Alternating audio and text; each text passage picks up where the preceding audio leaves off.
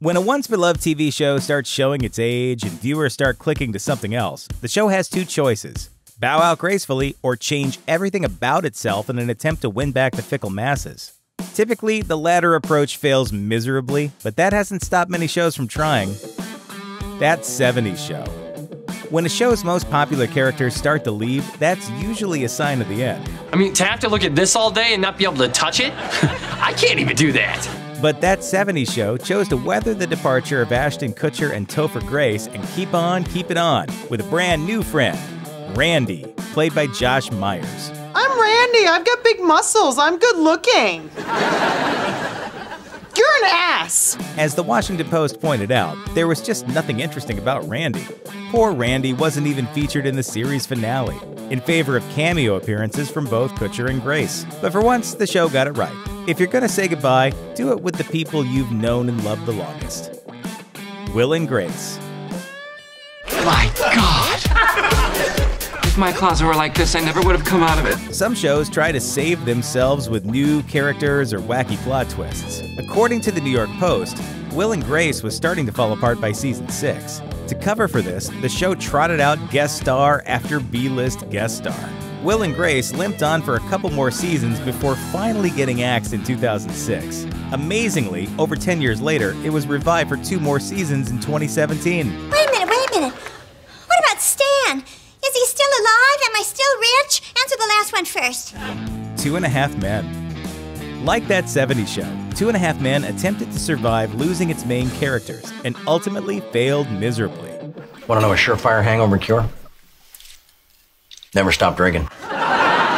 After Charlie Sheen called it quits, he was replaced by Ashton Kutcher. But that's nothing compared to how they handled the departure of Angus Jones, who played the half-man, Jake. In the season 11 premiere, we were introduced to Jenny. And you are? Your niece.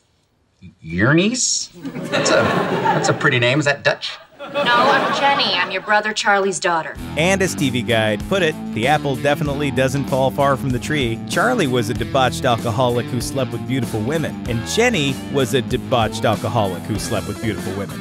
Sadly, 2.5 Men went bye-bye, even obliterating a Charlie Sheen stand-in during the finale. Hey, if you're gonna go out swinging. The X-Files. Just because a show jokingly admits to jumping the shark doesn't mean it hasn't. Case in point, The X-Files, in which an episode actually titled Jump the Shark proceeded to do just that. Let's just say this case has a distinct smell to it, a certain paranormal bouquet. The cracks were starting to show in The X-Files by season 9 in 2002. It had lost David Duchovny, except for a handful of appearances, and had no real hope of recovering. So, according to Salon, it did something truly unexpected. The Lone Gunmen, the show's popular trio of conspiracy theorists and hackers, appeared for the first time since their spin-off show, also called The Lone Gunmen, got canceled. Fox celebrated their return by promptly killing them off during an attempt to foil a bioterrorist's plot. The attention-grabbing move didn't help, and X-Files' 9th season became its last until 2016, when it was revived for a 6-episode 10th season. This is actually evidence of a parallel universe. Wait, what? Roseanne. For 7 seasons, Roseanne was a super realistic smash hit portrayal of a typical middle-class blue-collar family. She's really something. She thinks she knows everything. Well, I do! Then came season 8, when the show dropped out of the top 10 for the first time since it debuted, according to Uproxx. With that ratings freefall and Roseanne's fear of losing fame, according to New York Magazine, came plot changes. At the end of season 8, John Goodman's character Dan has a heart attack. That's pretty left field, but at least it made sense. But with season 9, sensibility went right out the window. Dan recovered from his heart attack, and the family won $108 million in the lottery. This began a season filled with wacky adventures, but this departure proved unpopular with viewers, and the show ended on the laziest plot twist ever. Season 9 was fictional. Dan actually died of his heart attack, so Roseanne, the character, coped by writing a book and inventing a bunch of weird stuff. Fans will catch up with the Connor clan, including Dan, once again for 2018's Season 10 revival. Mork and Mindy.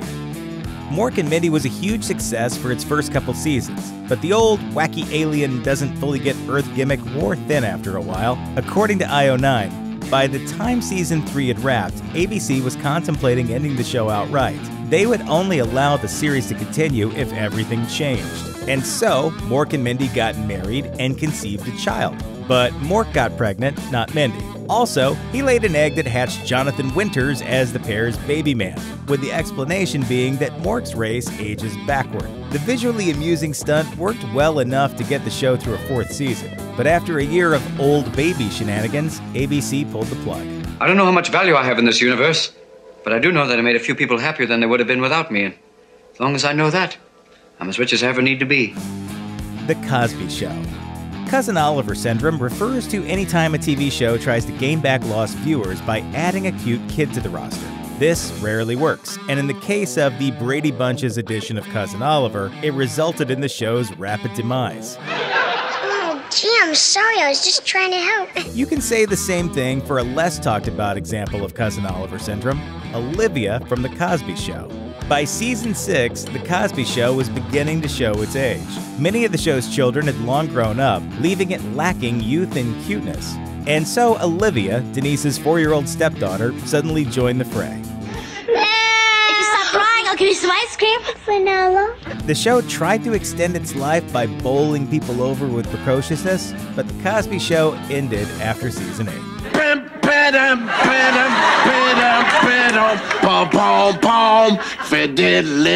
Thanks for watching. Click the grunge icon to subscribe to our YouTube channel. Plus, check out all this cool stuff we know you'll love too.